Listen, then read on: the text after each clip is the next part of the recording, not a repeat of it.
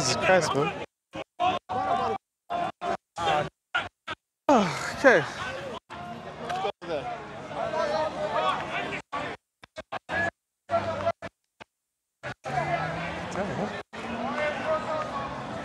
He's not helping himself. Yeah, sorry about that. No, it's fine. It's fine. Let him do it. He's not helping himself anyway, so. Ask for money, I'll pay them. Yeah. This guy's coming. Don't worry about it.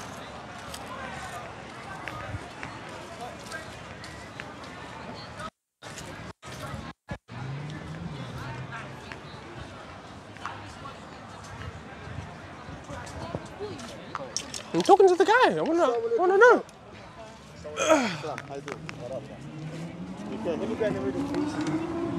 Yeah, this is nicer. Yeah, it's nicer. Yeah, so I think what's possibly more fruitful at this stage, is you said you're an atheist. For us to start. Well, I want to say I wouldn't say atheist. I believe in like an entity, but I'd rather, Akwame. But I'd rather call it the universe as opposed to like, you know, because the thing with religion for me is the objectivity aspect of it. Because I believe, like, paradoxically speaking, everything exists within a state of pending. So, you know, people are pending good and bad because, you know, with it, human beings have potential action. Human beings are potentially, you know, they can produce any action they really want to, given time, you know, to do it. So, you know, you can't really objectively standpoint say, you know, humans are objectively good, objectively bad, because any human can be turned to do evil things.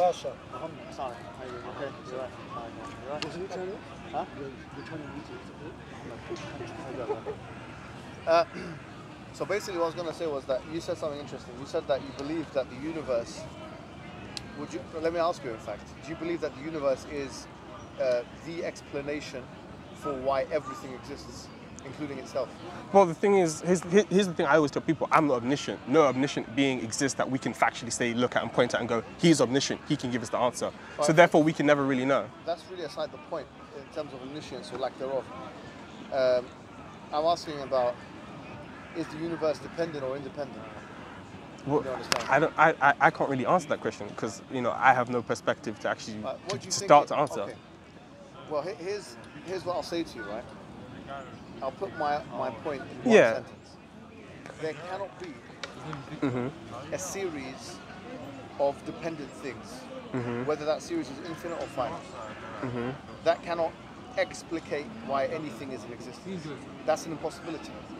That brings about logical absurdities, which means that what must explicate the preponderance of the universe must be something which is independent and necessary. Why? Because, let's put it this way, everything that is composed is dependent. The universe is composed of parts, therefore the universe is dependent. Why is it dependent? It's dependent upon those very parts that it's composed of. By definition, by the way. By definition. This thing here, look at this, Yeah. We use it to, you know, praise God and everything. Yeah. There are 33 beads on this thing, yeah? Now, if we call this, what should we call this? We'll call this Series A, yeah? Now, this Series A with 33 beads, it depends on the 33 beads in order to be Series A, yeah? If I take these beads off, it no longer is Series A, because Series A is defined, it's definable by the beads.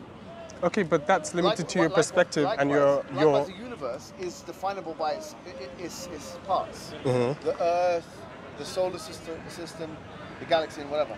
What we're saying is that anything which is made up of parts like this is dependent by definition, because it's dependent on its parts. And if it's dependent, it requires something outside of itself in order to bring it into being, and in order for it to depend on. For example, one more thing, let me just give you 2 or 3 examples, right? My phone here, okay, I got a phone. Yeah. Can't be bothered, take it out and stuff, you know? It depends on what? Your phone depends on what? The process of the screen, the touch. Right, but what do you have to do every day or two with your phone? You have to charge it, right? So without charging it, it dies, right? But that charge that you put your phone in depends on something else. Some power plant that's generating it. And that power plant depends on something else. And it'll go back to the sun. And that sun depends on something else. And it'll go back to the universe and its constants and all these kind of things. The laws of nature. And so on. And I'm saying that if you keep going back in that manner, even if you don't go back antecedently like in that way, but if you keep asking the same question, what does it depend upon? Then you have to end off with an unterminatable terminator. An unterminatable terminator, which in this case we believe is the independent that brings about everything else dependent into being. Let me tell you something else. So that's one example. Another example is, have you ever been to the sea? You've seen the sea, yeah? If you go to the sea, you've never seen the sea floor. You look at the sea and you realize that the water, because of its nature, its scientific nature, it needs to be situated somewhere. And the placeholder for this water is the floor, the sea floor. You've never seen the sea floor, and I've never seen the sea floor, but we assume and infer its existence because without the foundation, which is the sea floor, all of this water couldn't be situated anywhere. What I'm saying is the sea floor in this reality is actually dependent on something else, which is the geological landscape, the tectonic plates, whatever it may be, yeah? But reality itself must have an independent thing which everything else is situated and everything else stands upon. And if it doesn't have that, it's inexplicable. It's unintelligible. There is no way, that it's impossible, I'm making the claim, without a necessary existence through which everything else must depend upon, and it depends upon nothing. I'm making the claim that absurdities would occur. That without such necessary existence, there are absurdities. That is the claim I'm making. And so, because if you think about necessity, necessity is the opposite of impossibility. Okay. But here's the thing. Okay, so now you're applying objectivity into your belief system. Because before you were applying subjectivity because we were talking about good and evil and stuff like that. But now you're applying objectivity. But now I need to ask, but why are you so certain about the dependency of different things? Because, I mean, just because you say this is how it is, 1, 2, 3, 4, 5, it keeps going on, doesn't necessarily mean it is that way. Because again, you're not omniscient, you do not know. Despite, as you said with the seafloor, that's a great example, right? You can look at the sea and assume a seafloor is there, but you will never actually know until you go. And you might actually go into the sea and realize, oh shit, there's no sea floor. And what would you do at that point when there is no sea floor? No, but it's an analogy. I'm giving you an analogy that we are familiar with, right? Yeah. Okay, let me give that's what you call a cosmological analogy, that which has reference to the universe. But I can just as much give you a mathematical analogy, which works from a priori reasoning. So let me give you an example, right? I'm going to give it to you as a syllogism, okay? Any mathematical set, now let me make it clearer. Any non-empty mathematical set depends upon its members in order to exist. Set A, let's call it, for the sake of argument, infinite. Therefore, set A depends upon its members in order to exist. What I'm saying is, this exact thing that I'm talking about can be reasoned on a priori mathematical grounds in as much the same way as it can be reasoned in a cosmological sense. In other words, I can give you examples in the world like I just gave you right now, examples of the ocean and so on. But I can also give you examples in mathematics. Now, if one has to, in order to disprove what I'm saying here, one has to show how it's explicable or otherwise conceivable that you can have a non-empty mathematical set that does not depend on its members in order to exist. But, I mean, I can't remember the book, but there are a few people who have proven that mathematics in itself makes no sense, because relativism, the philosophy of relativism completely and utterly destroys everything. I know what you're referring to. The person who is most famous for making this postulation was a man called Kurt Gödel, okay? And he had two theorems called incompleteness theorems, which he referred to. But you'll be surprised to know, he was actually talking about set theory, in fact, as well. But Kurt Gödel made an ontological argument for God's existence. And the ontological argument that he made is not dissimilar from the one that I'm making right now. So the same man you're using as an authority is the same man who agrees with me, really, on what I am saying. Just like Leibniz agrees with me, just like Aristotle agrees with me, just like Avicenna agrees with me, just like Aquinas agrees with me. And who disagrees? There are only a few people in history worth their intellectual worth, with intellectual worth that come in the Enlightenment period. Like Immanuel Kant, who said existence is not a predicate, or David Hume, who denied necessity and causation, or Bertrand Russell, famously, who argued for composition, fallacy of composition. He's not a professional philosopher. And maybe I didn't make myself very clear. I'm not arguing against the existence of God. Again, like I've always said, like I said from the beginning, I'm not omniscient. So far as I'm concerned, anything could freaking exist. That tree could be a lion for all I know, because again, I'm not omniscient. I cannot objectively state things as fact. But you keep saying you're not omniscient, as if that's an argument. Listen, you're not omniscient, but you are making claims. Do you understand? Yeah. You're saying you're continuously making claims. You don't need to be omniscient to make truth claims. No, but you need to be omniscient to objectively, well, paradoxically speaking, from a societal standpoint, which we always use, me and you use to justify things. From a societal standpoint, you need to be omniscient to objectify things. You don't. You do. Well, 2 + 2 = 4. Is that true or false? From a societal standpoint, that is true. It's because from society demands and needs objectivity to work. The same way religion needs objectivity to work. To know the truth of some things. You do not need to know everything to know the truth of some things. Yeah? Yeah, so this idea that I'm not omniscient, is agnostics run away from discussion all the time by claiming ignorance. Agnostics, I'm not saying you are one, they might as well just change their name to ignorant ones. No, that's what it is. Because an agnostic doesn't know. All right, so if you don't know, what word do we use for that in English? It's ignorant. Sorry to say, you can call yourselves ignoramuses. You know, dumb, the dumb ones. You know, whatever. Like, these are not pejorative terms. They're actually synonyms for agnosticism.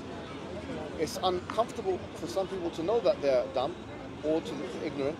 But just because they're ignorant on something, it doesn't mean everyone else has to be ignorant just like them. You know, I'm ignorant of many things. Special relativity doesn't mean, just because I'm ignorant, it doesn't mean it's not true. This is called the fallacy of, well, you've got two fallacies here.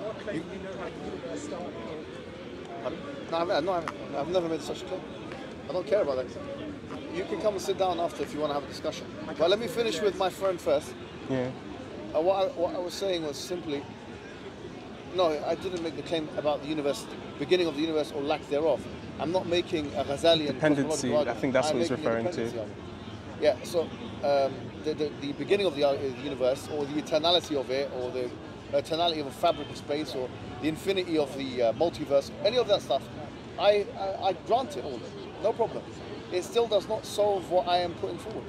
All of that does not solve what I am putting forward. I know something that might do. It's called no boundary condition. By Stephen Hawking. Yeah, no, it won't do it. That won't do it. He said, like, instead of having this thing where everything's dependent on something else, you can have a universe which is like no boundary condition. Yes, but if there's only two options that one Isn't that a paradox where it's like they exist between two points? Listen, there's only two exhaustive, in an elimination argument, in a reductio argument, in whatever type of argument where in a logical disjuncture, you've only got two options. Either the universe is dependent or the universe is independent. There is absolutely no third option. And what I'm saying is, if you say it's dependent, if you say it's independent, then I say you've already admitted to the independence of something, which is exactly what I was trying to get you to do in the first place. Because if it's independent, that must mean everything relies upon it, and it relies upon nothing. It's eternally independent. It's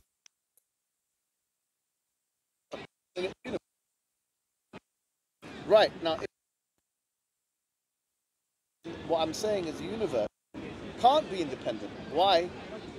Anything that is made up of parts is dependent on those parts by definition in order to exist. Like, I'll say this again, these beads, 33 beads. Let's call this bead A, yeah? If it is 32 beads, it no longer is the same thing. If it is one bead, it's something else now. It's become something else. In order for this to be what it is, it depends upon its constituent parts. That's it. The universe has made out of parts. Anything that is made out of parts is dependent. The universe is made out of parts. Therefore, the universe is dependent.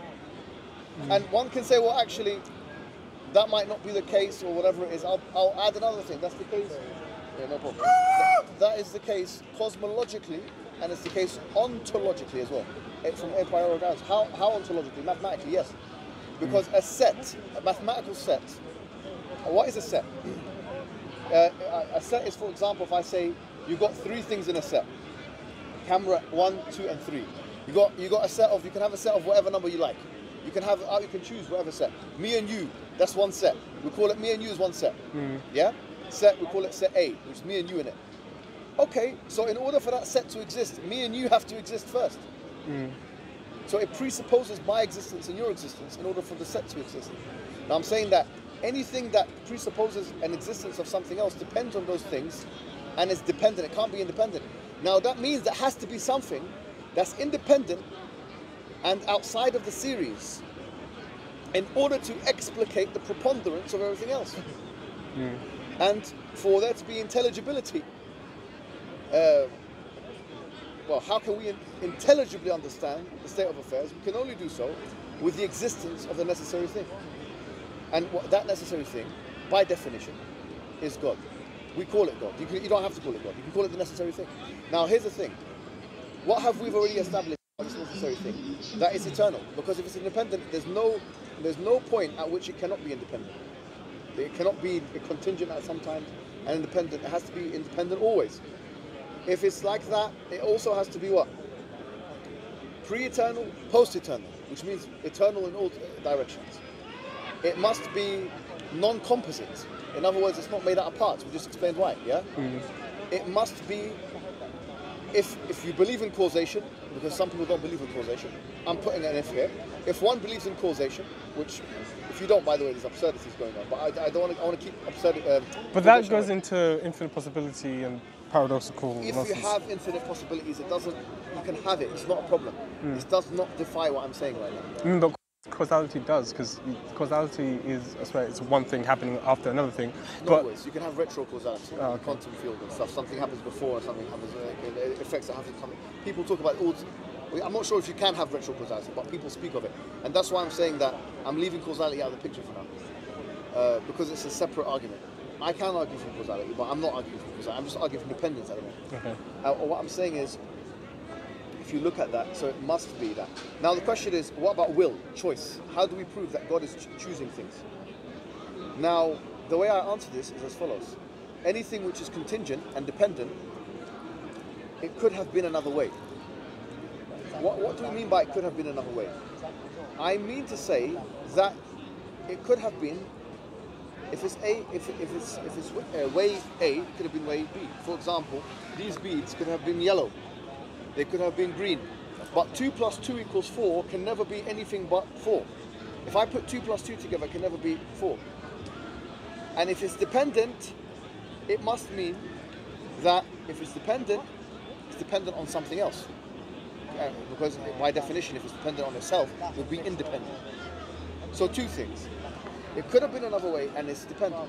Anything that could have been another way and is dependent implies that there was an external sorting agent. That this necessary being is deciphering, making a decision, choice.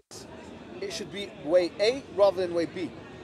Like, for example, the person who created these beads decided that would be brown.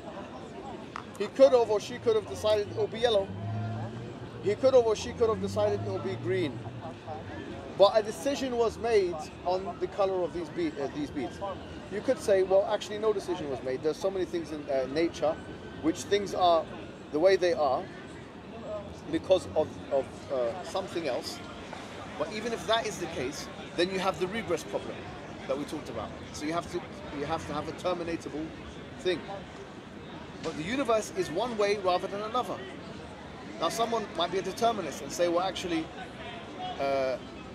if everything is like that because of an antecedent causal chain, I say, even that's no problem. I agree. But it's determined in conjunction with the determiner, which is the necessary existence. But in abstraction, it cannot be said to be necessary, because anything necessary can never be out of existence. There was a time the Quran says, وَقَدْ خَلَقَتُكَ مِنْ قَبْلُ وَلَمْ تَكُ شَيْئًا, that we had created you before and you were nothing before that. There was a time I never existed, and there was a time you never existed. Which means we can't be necessary, by definition, because something necessary is eternally necessary, it's eternally independent. Which means that in abstraction, if you take that thing in abstraction, there's no quality within me of necessity. Because if there was a quality of necessity within me, I could never cease to be. There would be no time in which Mohammed hijab, the learned one, would have been there would have been no time where Muhammad's hijab would have not been in existence. I would have been an eternal soul. Or not eternal soul, eternal body and soul. Pre-eternal and post-eternal. Now what I'm saying is that that's not the case, which is indication that I'm contingent, that I am dependent. So this is evidence that there is an independent entity that gave rise to everything else in existence, and that everything else in existence depends upon it. And if you don't have that, you can't have anything in existence. We would not be having a conversation right now. One question that if you ever have time to think about in your home is just one question. Why is there something rather than nothing? Think about that for a second. How can that even be explicable? The only way it can be explicable is if that there was something else which was always there, which is necessary, it could not be any other way, that brought rise to that. No other explanation is possible. I'm not even saying is allowable or is intelligible. I'm saying it's even possible. There's no other explanation. Any other explanation fails to answer this question. Why is there something rather than nothing? No other explanation on the earth can answer that. There must be this independent thing which everything depends upon for its existence. And that keeps things running. And that has made choices about the universe. And those choices are demonstrated in the fact that the universe is way A rather than way B. Another question one may want to ask is, why is the universe uniform, regular and stable? Three things the universe is. The laws of nature they have to be uniform, regular and stable. Or someone will say black hole or quantum field. These people don't understand anything, because regularity, stability and uniformity are not something discoverable by science. You don't like quantum physics, do you? No, it's not that. No. I'm saying quantum physics itself, in order for someone to do quantum physics, they have to assume uniformity, regularity and stability of science. It's an assumption of science, it's not something which is discoverable by science. What do I mean by that? Let me give you an example, bro. I measure the temperature of boiling water, what will it be? 100 degrees. Well, unless I'm misunderstood, the situation. But I don't think the learned one will misunderstand. 100 degrees. Okay, now imagine if I was a scientist, yeah? And I thought to myself, if I measure water today, it'll be 100 degrees. Yeah. But if I measure it tomorrow, it'll be minus 100 degrees.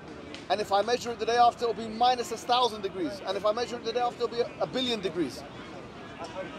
The fact that I expect as a scientist for there to be the same results today, yesterday, tomorrow, and the day after means I assume that science will operate in the same regular and stable way today as it did yesterday and tomorrow as it did today. Thusly, one may say that stability, regularity, and uniformity are not discoverable by science, but that they are assumptions of science. So when people make the fine-tuning argument and they say, well, there's three options, either it's necessity, chance, or design, I say this is a false thing, because it's not that, you know, you have all these constants, the electromagnetic constant and, you know, so on, and that there are these three options. I'm saying you have uniformity, stability, and regularity, and that those three things, uniformity, regularity, and stability, you can't even do quantum physics without them, without the assumption of them.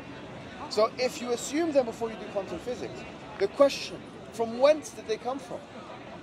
Why is there regularity, stability, and uniformity of nature? How is it explicable that there is uniformity, stability, and regularity of nature?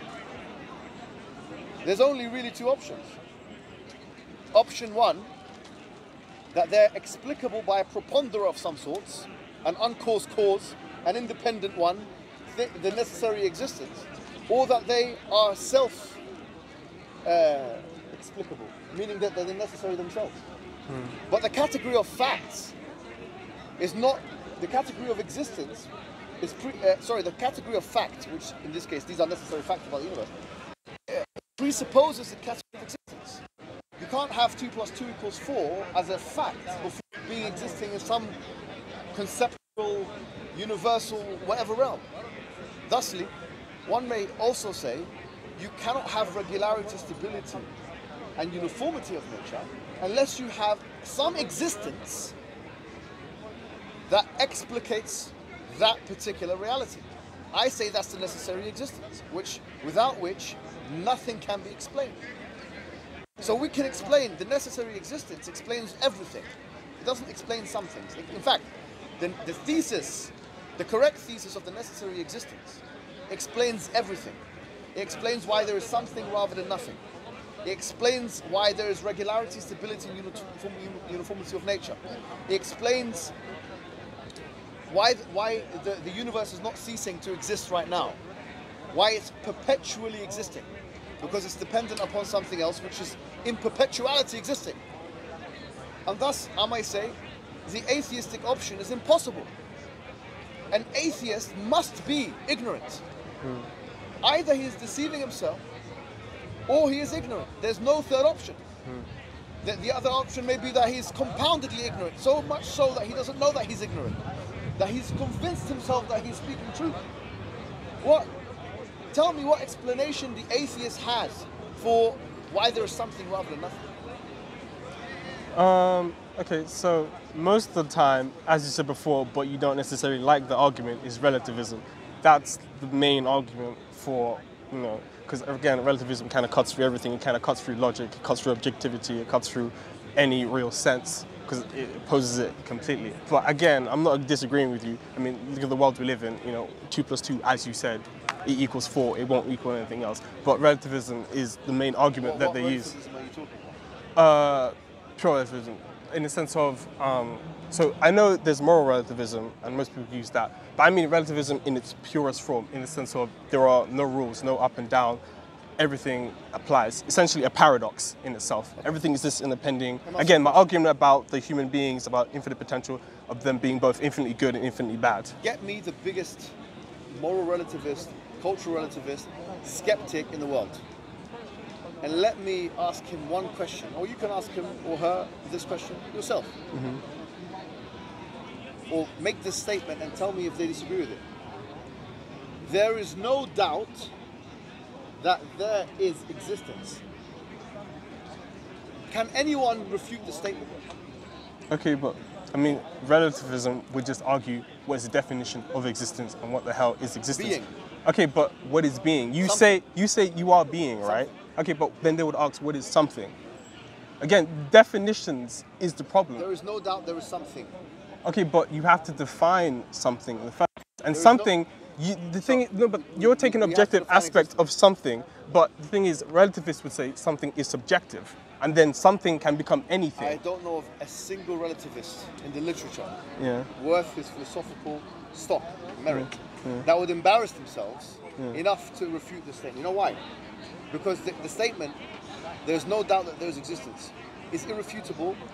Anyone who tries to refute it will presuppose existence, because you cannot argue against the existence of existence without having being in existence. Hence why I say it's a paradox, and hence why I say I am not omniscient, and then I do not know anything. You cannot have paradoxes or contradictions without existence. Again, but this is why I say an atheist would argue relativism. No, they wouldn't, because they would be making a fool out of themselves. If they say life is a contradiction, life is a paradox. But they would though, because you said God. Say it, but a paradox is something. It's meaningless.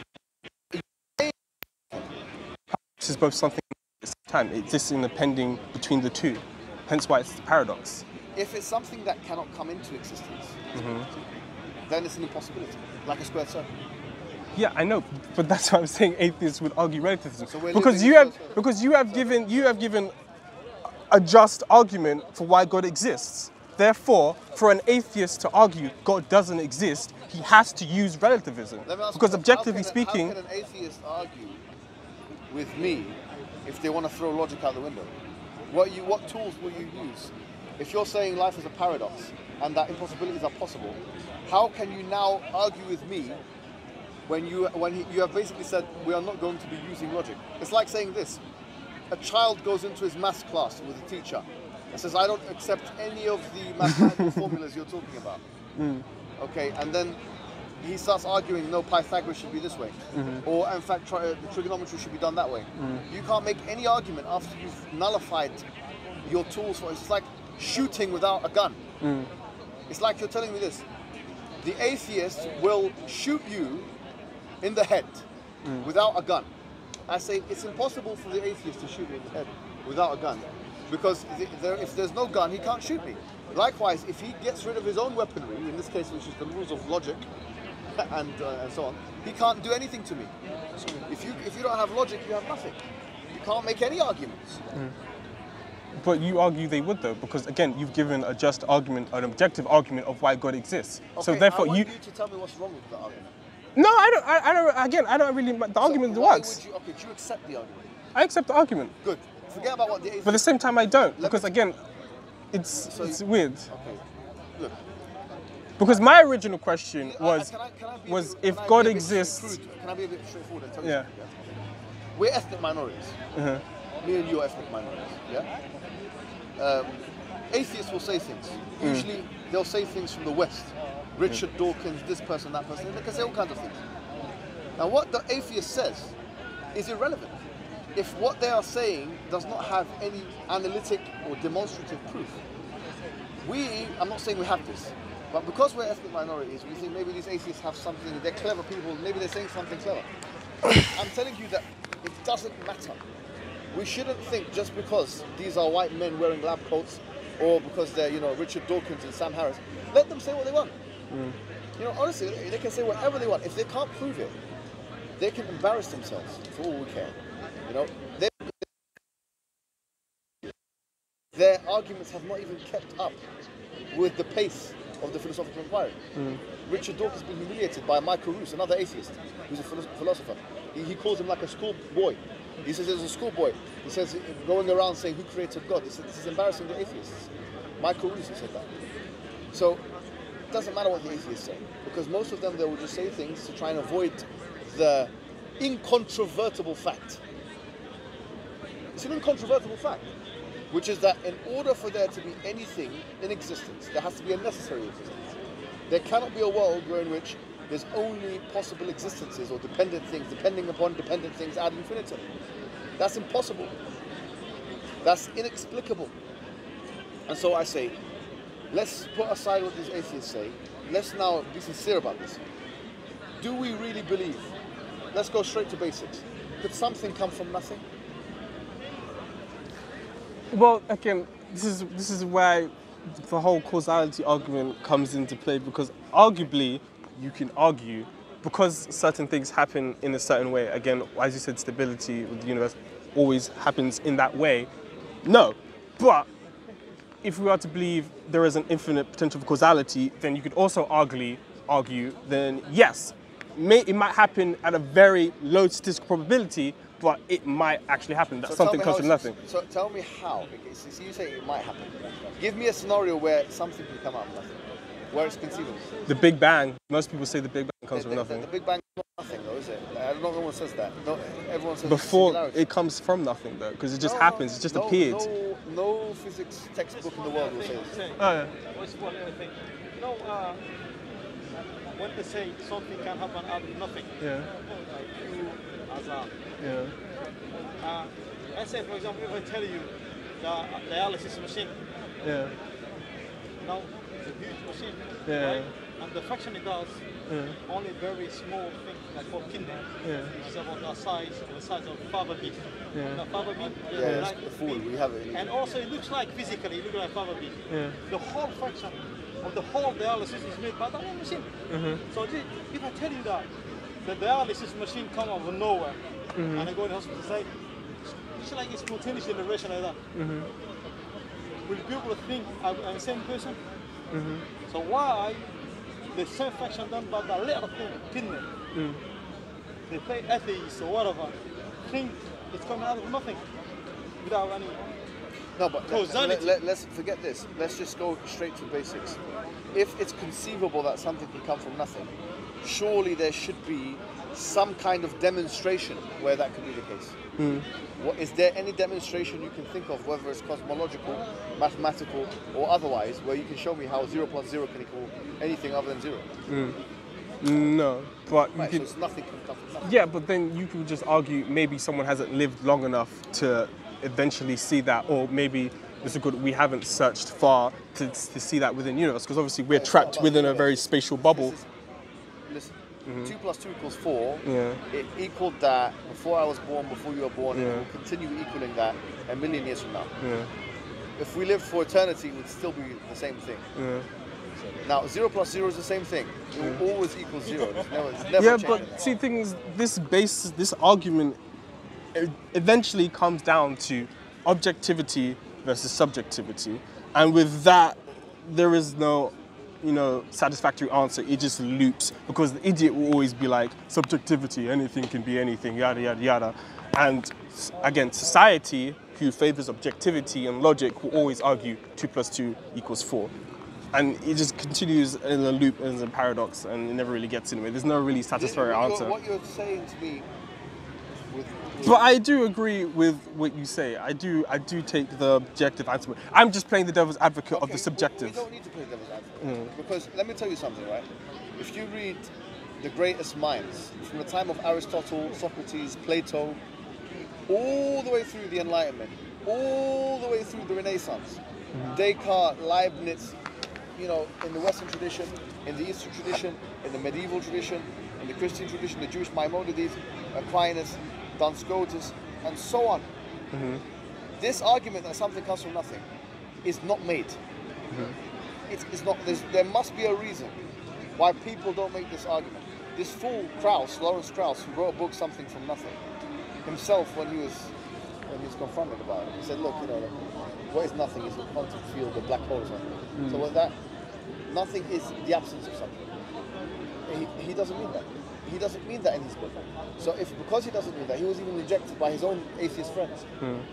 If there was stock in the idea that something can come from nothing, it would be more vehemently made by professional philosophers and analytic thinkers throughout the ages. There is no stock in it. It's mathematically impossible, it's cosmologically impossible, and it is ontologically impossible. Something from nothing comes. Nothing can come from nothing. The universe couldn't have come from nothing, and the universe could not have created itself, because it would have to exist and not exist at the same time. But this is why atheists say, who created gods? No, that's what I'm saying. If we keep saying that, who created the creator, then we're going to have an infinite regress of some sorts. And we're going to have not just an infinite regress of dependent things or causal things, but you're going to have an infinite regress. And even if you say, infinity can exist in the real world, the series of infinite regress itself is dependent because it's composed of parts. So it has to have something outside of it which is independent and explicates it. In this case, it's the necessary existence. There's no, the conclusion is inescapable, actually. Trust me. Well, think about it. Okay, think about it. I don't want to pressure you anymore. Just think about our discussions. 2 questions I want you to think about. Why is there something rather than nothing? What is the best reason, or what is the best explanation for why there's something rather than nothing? But then you have to define. Okay, no, sorry. Right. Got it. Yeah? All right. All right. So we'll call it a day, man. Thanks so much, brother. No if you problem. need anything, let me know. Inshallah. We'll be here, and if not, we go to Ali, and Ali can get in contact and stuff. But it's a pleasure. You're a very clever person. You know, you're very analytic, you're very critical. But I want you to think about what we talked about. You know, you've been going to the gym, right? Yeah. Thank you for playing devil's advocate. You know, I appreciate it. Yeah, I don't know. Can we give it to somebody? These guys just left us. Yeah.